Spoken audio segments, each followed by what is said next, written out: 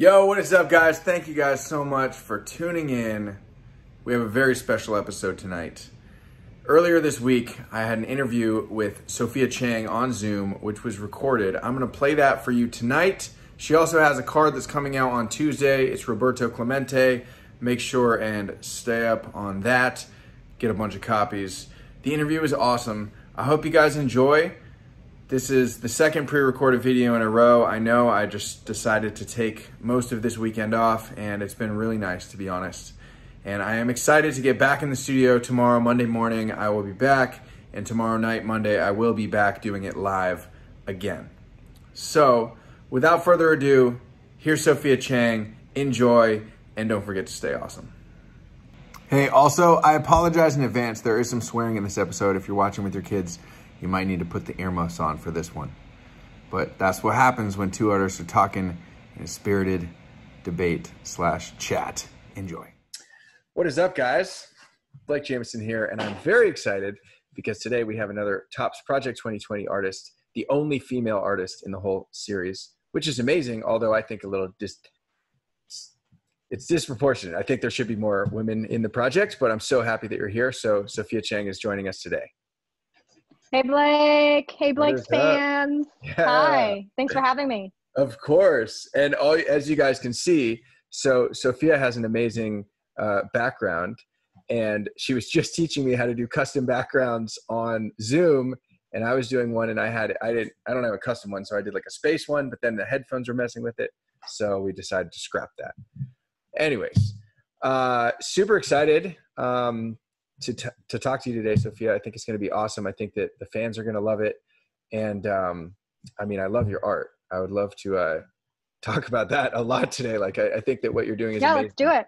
Yeah. We've got all the time, by the way. We're not really in a time crunch anymore. That's great. I'm leaving tomorrow now, of course. Okay, good. Yeah. So let's do this. People on, I think it was one of the recent live streams that you were going on a fun family trip. So that's super exciting, but it's great. Got pushed back a day. So now we have some time today to chat. Yeah, we got the rest of the day to chat. So perfect. Amazing. Amazing. Cool. So why don't, I guess just for, anyone that might not be familiar with your story and your work, just give them a little bit of a background. I know that you do a lot of stuff, across, many industries, fashion, right? And design, and your business is thriving. You're crushing it. So tell them a little bit about your backstory and how you ended up here. Yeah. So, my background is really in illustration design. Went to Parsons, majored in illustration, wanted to pursue fashion, but then realized everyone was dead inside in that industry. And I was like, I don't think I can make this happen. But honestly, I don't think my story is that much special than anyone else's. I just worked really hard. So I'm originally from Queens, New York. And, I just did a lot of internships during my undergrad years. I collected sneakers when I was growing up, definitely big in the streetwear scene, and still am, started working in it. And yeah, I think the time and energy, the 10,000 hours that I put in my internships really paved way for my career. So I interned with a fine artist, Ryan McGinnis, just cleaning silk screens, nothing super fancy. Cleaning silk screens, scanning stuff, and I interned at Complex magazine back when it used to be a print magazine. And then, helped out on the digital marketing side. This was all during the recession as well. So that was really interesting as a soon to be college grad. And I also interned with a graphic designer who worked a lot in the streetwear space. So he worked on graphics for Supreme, and I helped him with Undefeated and Stussy stuff. And so kind of just inside look into these different industries that I was personally a fan of, and looking at different ways that I can apply my creative skills and interests. But long story short, classic story, when you graduate, starving artist, counting quarters to take the subway train to meet clients, ate lots of frozen dumplings, ate a lot of Kraft mac and cheese. That's kind of what I thrived off of. But yeah, and one project led to another. Make sure you deliver what the client wants, make sure they have a great experience. But long story short, fast forward 10 years, I've had a chance to be able to work with some amazing brands, really just kind of hired into the picture a lot of times as a storyteller. to help brands elevate their campaign or product just through illustration and design.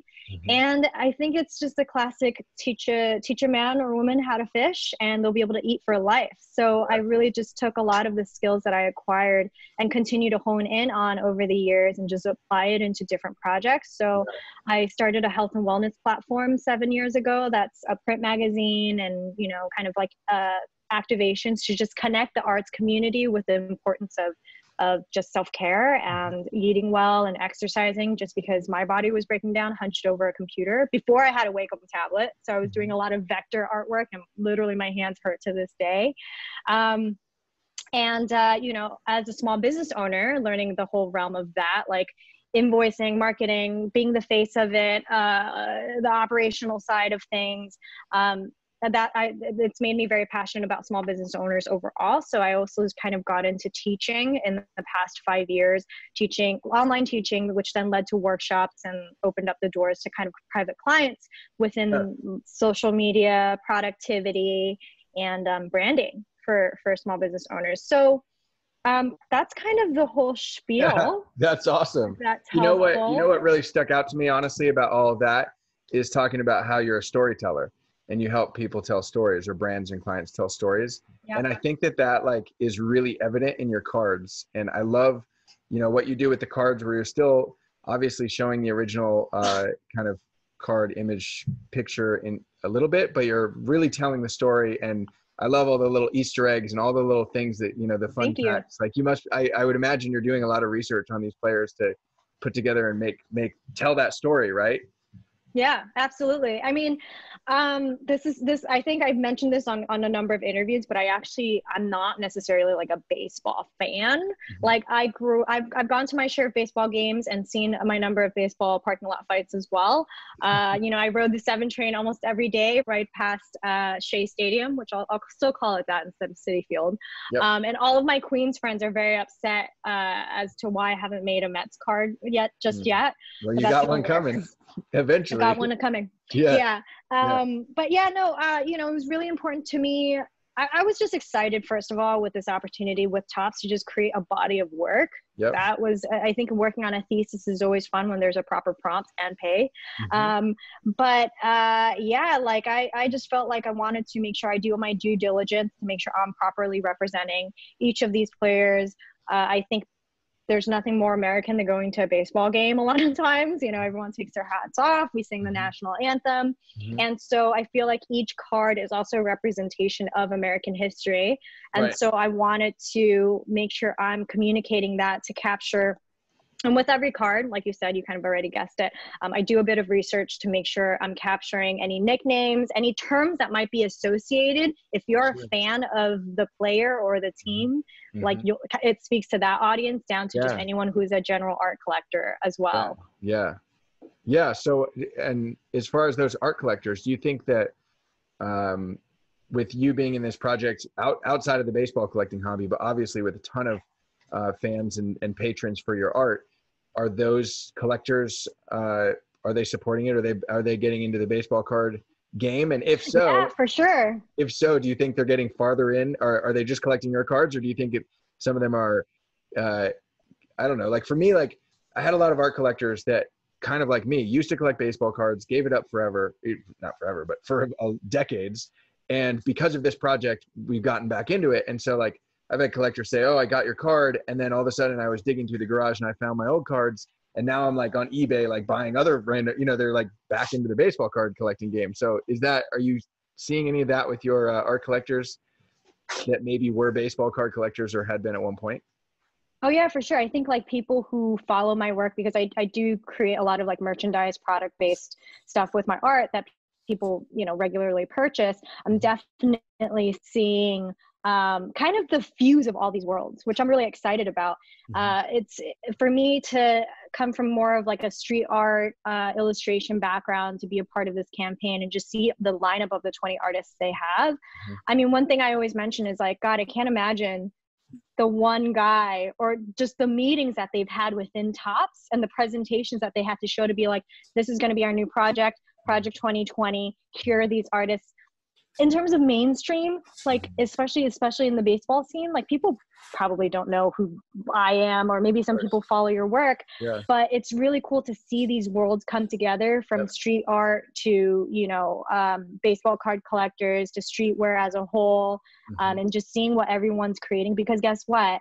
We clearly know that this project is doing really well.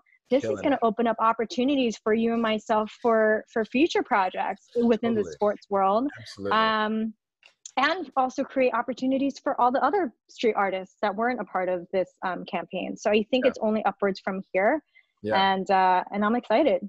Yeah. I mean, it's crazy. I think that like art and baseball cards, or art and any cards, like those have gone together for a long time, but it's always been like a lot of like, you know, oil photorealistic depicting a photograph. And it almost like the art looks like a photograph. And I have mad respect for people that can do that. I cannot do that to save my life. But I think that what Topps did a really good job is like, they really did pick like a really kind of diverse set of artists, all working in different mediums, and also with all very different audiences. But also with audiences that, you know, definitely if they could bring back into the baseball hobby could still like expand and stay in that hobby. And it's just been so much fun. It's been a really fun process. And like you said, like all the opportunities that are going to come from it, it's like hard to even imagine, because 3 months ago, before the first card launched, I had no idea that in 3 months, like this project would be as big of a deal as it is right now. And like, you know, you and I would no one saw this coming. I don't think anyone saw this coming. The baseball card collectors are like, we didn't see this coming. Yeah. So no, it's awesome. You know, I feel like obviously some more notable street artists like your Cause working in mainstream more, Tristan Eaton working on artwork for this past Super Bowl, and now down to this project. Like it's going to be a really exciting upcoming few years once we get sports back. Yeah, or maybe not. We don't really need sports to. I know. Well, I think like. You know, the fact that sports aren't happening has more people sitting on their couch looking for some type of outlet that might be sports related. So I think that like, as much as it sucks, everything that's going on, not ideal, but all those things considered, I actually think that it could have helped Project 2020 be what it is today, because it's like people need an escape, and, you know, there's a lot of uncertainty and a lot of things to be anxious about or scared about. But like the one thing that people can depend on is Monday through Friday, there's going to be some new art at 1 o'clock, and there's a chance it's going to be their favorite player, you know, or their favorite artist, you know, or a new artist that they're just discovering, which is awesome. Yeah, for sure. Like I even kind of started like, I wouldn't say collecting, but I definitely started buying other people's cards just because I thought the illustration was so dope. One of the first ones I bought was I was looking at, I think Ermzi's Ichiro. I was like, fuck it. This is so dope. I'm going to buy one for myself. Cool. And it's affordable. It's a very affordable price point, as long as you're buying off of Topps. I actually had to buy one of my Mariano's off of eBay for like a very embarrassing amount of money. That hurts. That hurts. I like being a part of it. Like, no, of course. Of course. I'm chipping in. Well, you know what's funny to me is that in the card community, paying $20 for just a base baseball card is actually a lot of money. And there's a lot of people in the card community that are like, well, I would love this project if it was $10 a card. But and some people are like, oh, they missed the opportunity there. But I've been talking to some people recently that specifically are looking at it from an investment standpoint. And I'm like, don't think about it necessarily as a baseball card. Think about it as a tiny painting, because I've never sold a print for $20 ever in my whole career. And, you know, and all, you know, I have had, you know, fans and friends and family and stuff over the course of my entire life, even before I was an artist, that enjoy what I'm doing and like to support and watch me, but they couldn't necessarily afford to buy a painting. And now like this project gives them literally like a $20 in to like get a cool piece of art, which has been a really, really fun part of the whole thing for me. Dope. Yeah. Yeah. So tell us about what is your next drop, and tell us when it drops, but just tell us the date, because whenever, I don't know when we'll play it, we'll just say, yeah, it drops on whatever. And also with the teasers, I didn't really know whether with Topps, like how much we can say. We can say who it is and when, right? Oh yeah. Okay. You could, honestly, we're killing it for Topps, and Topps loves what we're doing, right? I know. And I love Topps. So definitely as soon as you get the assets from Topps and they give it, the front and the back and the flip, Yeah. then it's open season. You can share everything. But even up Got it. until then, like I've been definitely telling people the player names. Like people know the next couple players I'm painting. As soon as I know the release date, I'll say, oh, my next card comes out on this date. So they know who it is and when it comes out. And then I've started teasing out just like little tiny strips of it. So like, dope. But like of my Mike Trout that's actually out currently, we did like these little squares, and this guy on Twitter literally like made a collage, and he like took like the original card and then put my pieces over the top of it, where like he almost completed the entire card and he put that out.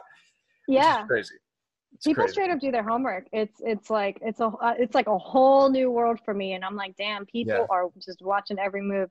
But to answer your question, my next card is going to be Roberto Clemente, and it's coming out on Tuesday, which will be super fun. And then following that is going to be Ricky Henderson. Nice, that's great. And then after that is going to be a really big player, which I'm really excited about. But I haven't gotten the date for it yet. That's great. That's amazing. But that's the fun part because, you only get like through, like as artists, you only get like 4 or 5 players, which is super dope because it's like, you see it, you're working on it.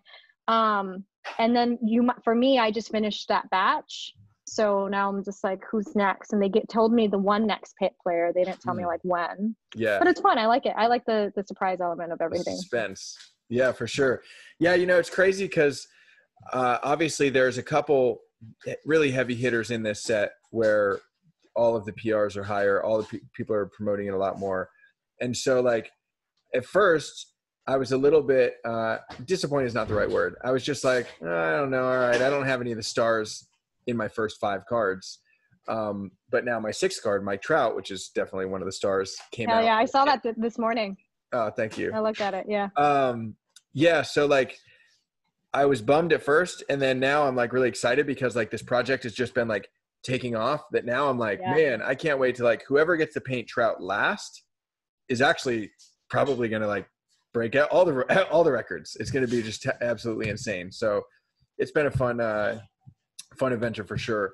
As far as other artists in the project, were there any that either you knew or like were familiar with their work before the project? Because like this turned me on to a lot of new artists that are amazing at what they do and super successful, but still like I live in a bubble and I wasn't familiar with a lot of their work until this project. Yeah, for sure. Awesome. When we first got the 20 lineup, I quickly like kind of Googled everyone's name like you mentioned earlier, like it was so dope the way they curated it because everyone has such a different style and a different background. And it was just really exciting and still is to see how everyone kind of translates every card.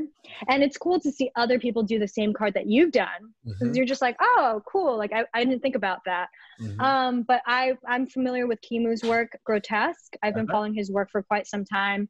And, earlier on in my life, where's he in LA? He's from New York. He's in Portland now, but he has been in New York for quite a few years. And he's a phenomenal graphic designer and illustrator. And, I used to buy his books and cut out the pages and frame them because I can't afford the real thing. Yeah. I do that with Steve Powers as well, with Espo. But yeah, his work, Josh Beatus, and then Ben Baller, obviously familiar with their stuff. And then there's one guy, I don't remember his name, but he did all the branding for Mikkeller Brewing. Oh, Keith Shore. Yes. Yeah. His stuff is awesome. Yeah. So it was super dope because I was first introduced to his work via like just the whole beer project that he worked on. And it's exciting. And I think, I might find a new artist style to fall in love with depending on how the drops go. Totally. That's awesome. Yeah, I had known I'd followed Gregory Siff for a long time, and I had done a group show with King Saladin and really liked his work at the end of last year. But besides that, like it was a lot of new, opened my eyes to a lot of new talent, which is so cool. And now, like this, like sitting down with you, I'm talking to Tyson Beck later today. I had Gregory Siff on the stream. I've had F. Eric is amazing. Eric is he's local. He's in Brooklyn, and once things settle down, we're going to try and do an in-studio collab like live stream where we're both painting at the same time, which would be super fun. So it's Cool. just been a really cool experience. What do you think? What player that you have coming up are you most excited to paint? And I know you're not. I know you said you gave us the preference of you're not necessarily a longtime baseball fan, but I'm just curious, like, right. Well, I mean, my first answer will definitely have to be like one of the Mets players. I think it's like Dwight Gooden. But Doc Gooden. Yeah, nice. Like obviously the more popular ones like Derek Jeter and Mike Trout are always going to be cool because you'll see, or Nolan Ryan, you'll see how people respond to it. Yeah, but for me, I think, again, because I'm still doing the research on all of the players, and it's a new culture, like cultural space for me. I'm approaching it more like artistically. So funny enough, we got all the card assets beforehand, before we even like started working on the illustrations. Yep. And so the first PSD file I opened up was Mariano Rivera. Yep.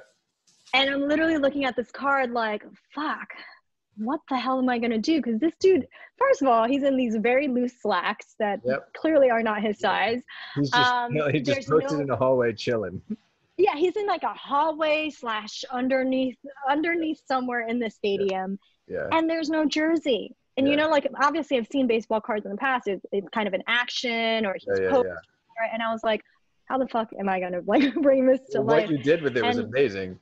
So so since we had the way that we're recording this, I'm actually going to put all the art on this side. So when we're talking about stuff, it'll go like ding. So we'll show the card here. So imagine if the card was up here right now. It's like on the Conan show. It's great. Yeah, exactly. Yeah.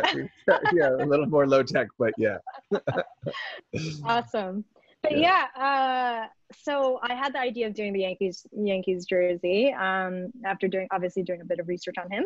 Mm-hmm. And of course, because my friends that are familiar with baseball, they're like, dude, did you not know who this dude was? I was like, I don't know. I've actually never been to Yankee Stadium. But whatever. Well, I'll make it there one day. Yeah.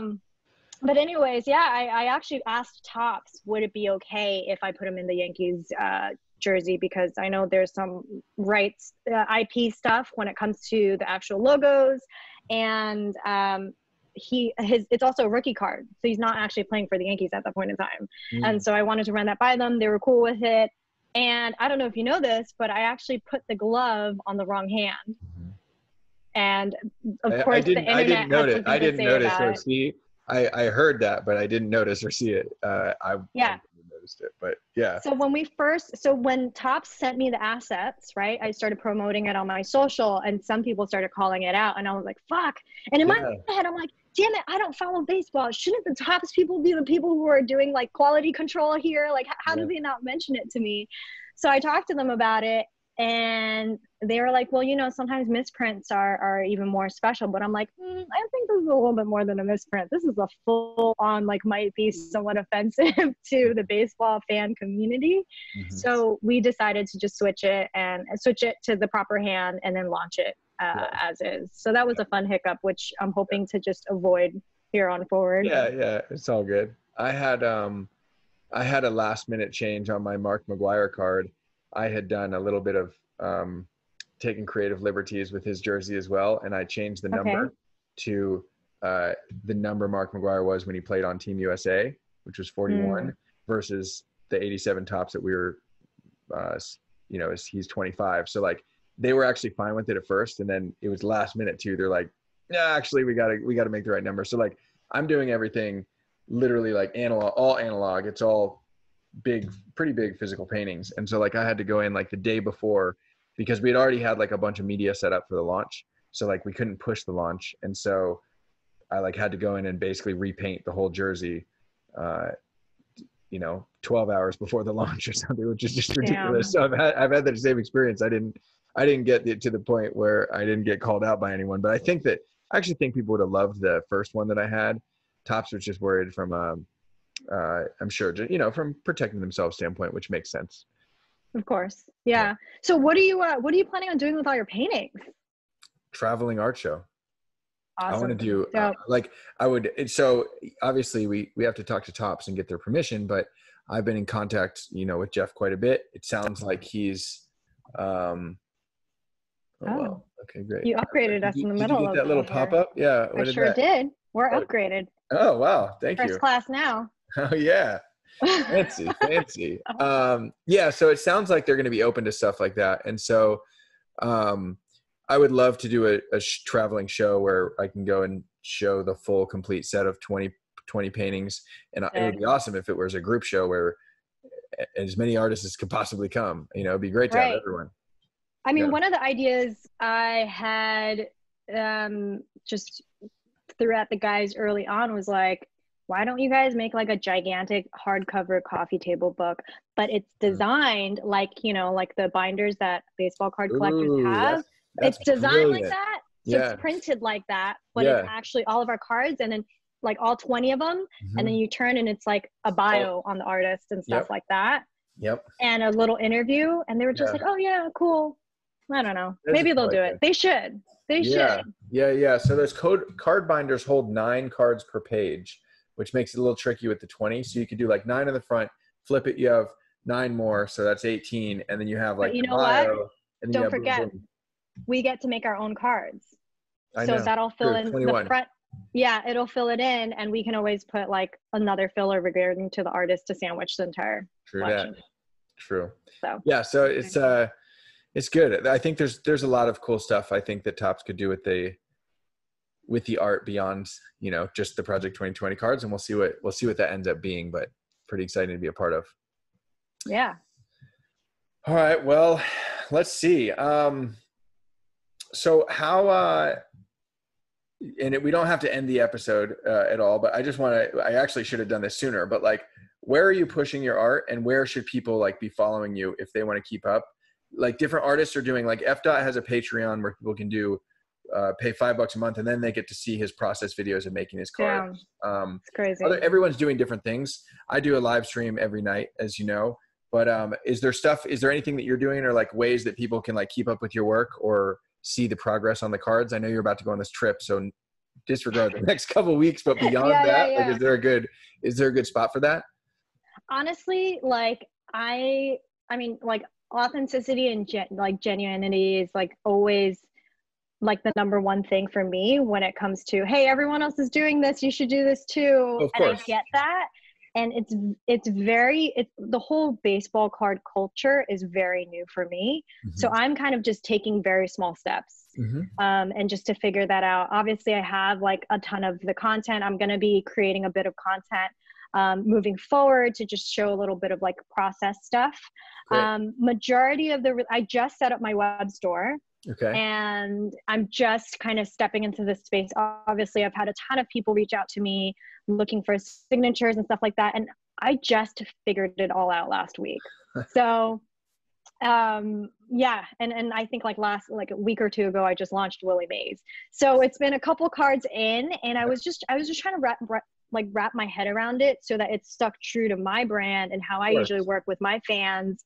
Because I know, like someone like yourself, you're already familiar with baseball cards. You're already familiar with the scene. So you know how to kind of move a little bit easier. Mm-hmm. And so I just set up my web shop. I'm going to be rolling all of that out. Mm-hmm. So my next card is coming out Tuesday, June 9th for Roberto Clemente. Then we're going to be rolling out the signatures on my site. And then following that, I'm actually going to be launching all of my first 5 cards. Nice. So we're going to be rolling out signatures for those. Nice.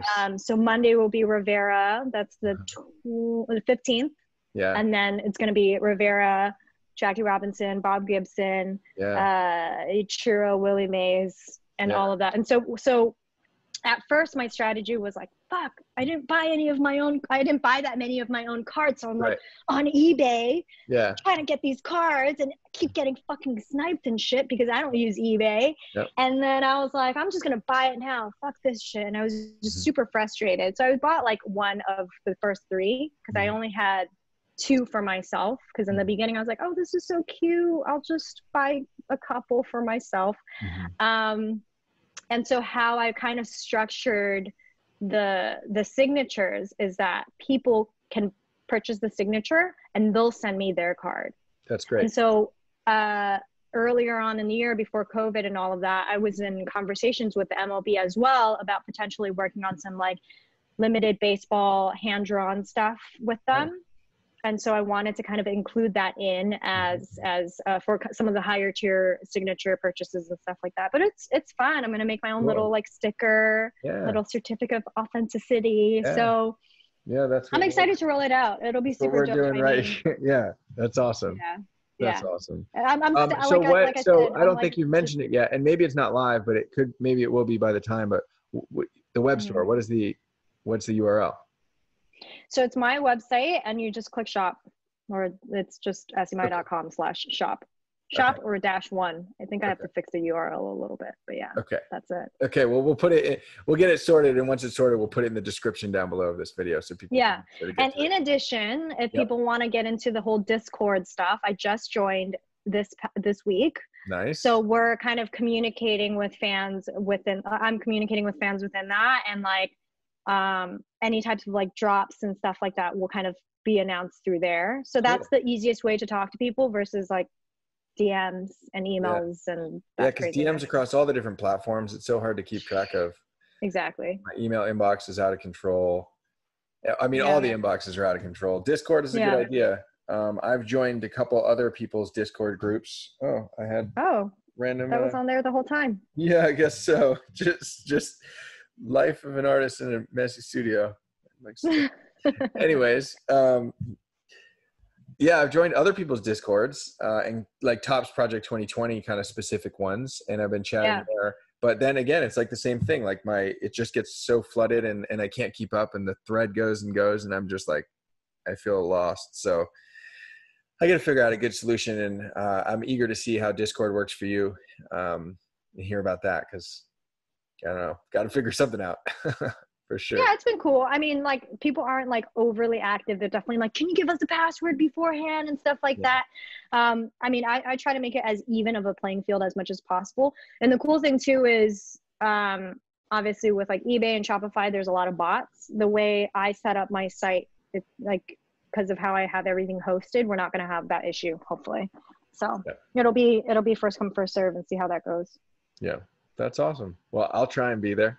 I would love to get one. I'm gonna try to get your card today too. Make that investment. Have some Blake paintings. Yeah, totally. I think I have all of yours so far. I'm trying to collect all of them. I missed some early ones because I just didn't know how cool the project was going to be. So my first card was number 18. It was my Nolan Ryan, and basically pretty much everything after that I got, but I missed a lot of the early ones. And as you know, on eBay, those are pretty crazy to try and get later. Right. So I've been filling in the gaps as I can, and it's been a fun journey. Awesome. Well, this has been so great. I really appreciate spending time. I hope you have so much fun on your road trip adventure. And thank you. I really appreciate it. I hope this is the first of many times that we chat, whether it's here or, we could do something on Instagram. I think would be really fun, or whatever you want. So let me know anytime. Yeah, count me in. Okay. I'll do it. Dope. All right. Well, I'm going to close this the same way I close everyone. Actually, do you want to just tell everyone your Twitter, your Instagram, and anything else before, and then I'll tell them, I'll do the sign off? Yeah, it's pretty much the same thing. It's just Esymai, and people might be asking what that is. It's just ESYMAI. Okay. It's I am backwards, and my initials SC. Okay. And early on in like high school, when like everyone used to tag, they would go to the post USPS and like get the little stickers. Yep. So I used to draw that and just stick that everywhere in Queens. Cool. I love that. And, I was curious. I was actually curious about the history of that. Yeah, like, I mean, it's terrible for branding because it fucks up my SEO a little bit, but it's fine. But yeah, so just go to my website, and also on Twitter and Instagram, it's the same thing, ESYMAI. Awesome. Well, thank you so much, Sophia, for joining us today. Everyone else, stay awesome. Man, how cool was that? I'm sorry for all the kids watching. I've been trying to monitor my language a little bit. Obviously, Sophia and I were just having a conversation between artists, and we said some bad words. So I'm sorry, kids. But we will kind of get back to more PG-13 rated soon. Anyways, right now, I'm going to show you guys world premiere. You saw it here first. Sophia Chang's next card, Roberto Clemente. Here is the teaser for it. Make sure to pick it up on Topps.com on Tuesday. And keep an eye out for her autographs, which are going to be dropping very soon on her website. That was linked in the video before. It's also linked down below in the video description. So enjoy this Roberto Clemente. I'll see you guys tomorrow. Stay awesome.